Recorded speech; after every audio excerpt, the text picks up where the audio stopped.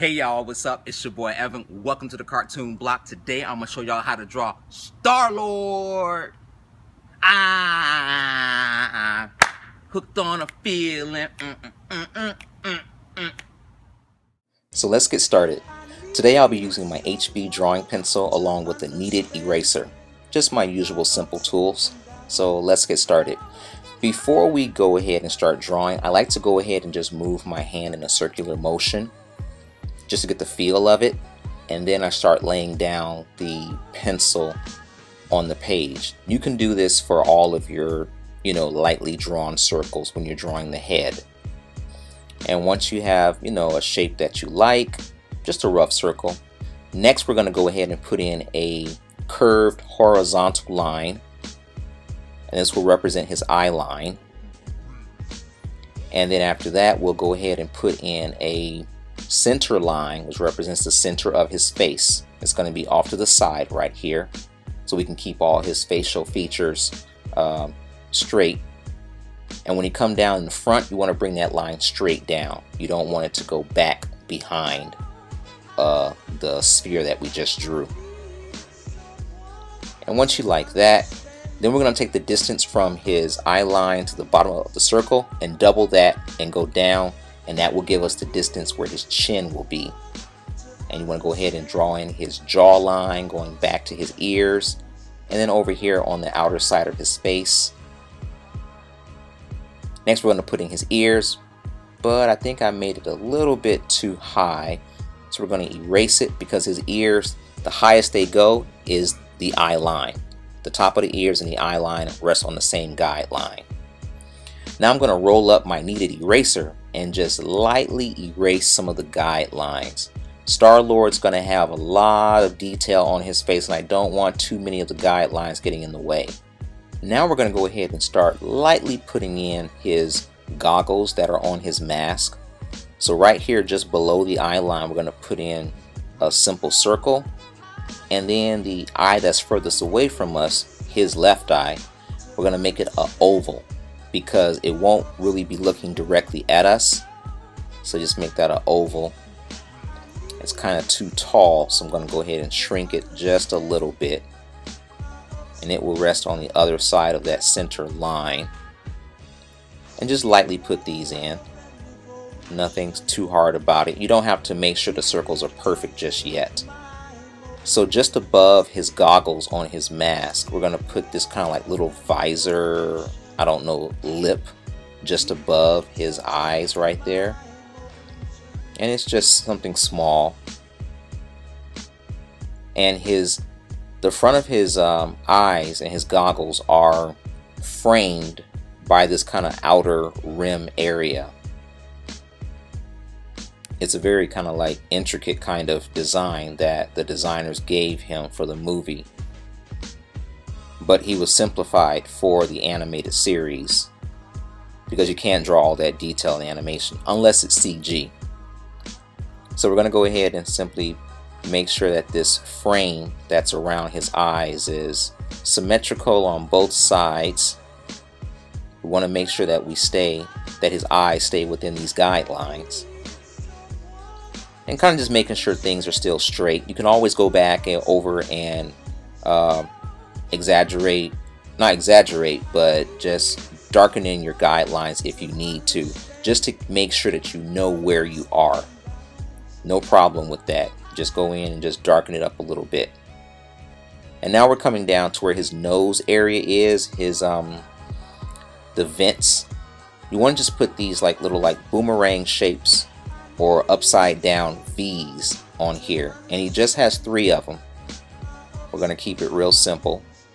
In the film he has a lot more, but we don't want to draw his mask too detailed. It's like drawing an intricate robot or something. So we want to make sure that those V's, the center of those V's, rest on that center guideline. And now I'm going to put in 2 additional lines on the side to add an extra detail. Now we're going to add a regular shaped V in between. And now we can erase those guidelines that we had. And now it looks like a letter M. But you don't want to draw that M initially, especially if you haven't had practice drawing him a lot. You want to go ahead and put those shapes in just the way I've laid out here, and it'll ensure that your that the design of his breathers are correct. Now, using my ruler, I'm going to go ahead and just darken in some of these lines because it can get kind of tricky when you lightly sketch them out. I want to make sure things are pretty straight and connected, because this part of his helmet or his mask or whatever is kind of like, it's like drawing a robot. You know, you can lightly sketch it out, but at some point in time, all these lines have to connect in some way, shape, or form, and you can't fake it at all. So, well, here you can't fake it. I'm going to draw the other side of that mask and giving it some thickness over here. And feel free to use your ruler. You know, if you don't have a ruler, use some kind of straight edge. Anything will work. But it's always good to have a ruler. And now I'm going to go ahead and just darken in his eye outer outline here. But now it's time to, I think these need to be a little bit more perfect. So I'm going to use my stencil. And those of you who have geometry, you know what this is. You use these to go ahead and draw perfect circles. So I'm going to use the 9/16, or rather the 19 by 32. And that will give me the outer circle that I need for his eye. And I want to just make sure it's straight on there. Darken that in. And now I need a perfect circle for the inner edge of his eye frame. Making sure these guidelines line up. And going with the 7/16 here. And let's use this one and see how this looks.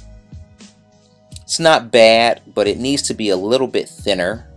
So let me go ahead and see what other size we can use besides that one. Okay, so we do have another one that looks even better. So I'm going to go ahead and erase that and use the 1532. Yeah. So this gives us a thinner frame. And we can work with that.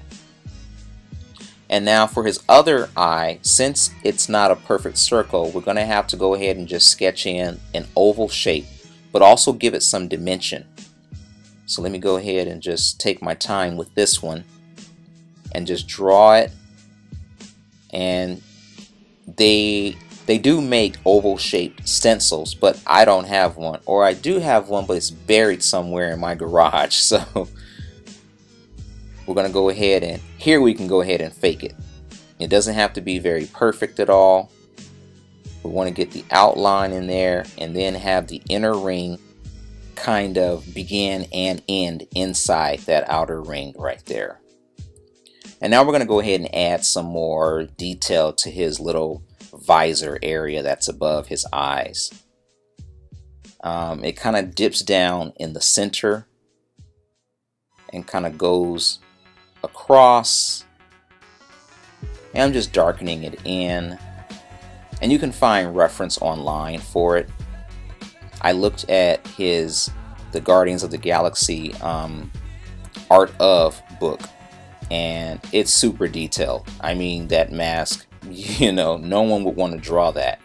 But I also looked at comic book reference that Star-Lord has for his mask, and they simplified it a little bit more. So I took kind of a version of that comic book mixed with the film style to kind of like give us something that's a little bit more, that's still, you know, has the main features of Star-Lord's mask, but also is easy enough for you to remember and draw. Like if someone asks you to draw Batman, you can draw Batman, or you can at least describe how Batman looks. But for Star-Lord's mask, you definitely need reference. So now coming down to his chin area, we're going to start drawing his rebreather. And just at the bottom, you can just draw some kind of simple pyramidish looking shape. and just quickly lay it in there. Nothing detailed, just a pyramid kind of like sticking out. And keep it very simple, nothing complex. Click here to watch part 2 of me drawing Star-Lord from Guardians of the Galaxy. Hey y'all, what's up? It's your boy Evan. Welcome to the Cartoon Block. Today I'm gonna show y'all how to draw Star-Lord from Guardians of the Galaxy. Hey, what's the matter with your fine and your mind and you look so divine? You like that one? Or is that out? Should I take that out? I don't know. And if you're still having a hard time coming up with your own superhero body, then click the link below in the description and get my free superhero mini course. Get started right now. Don't wait.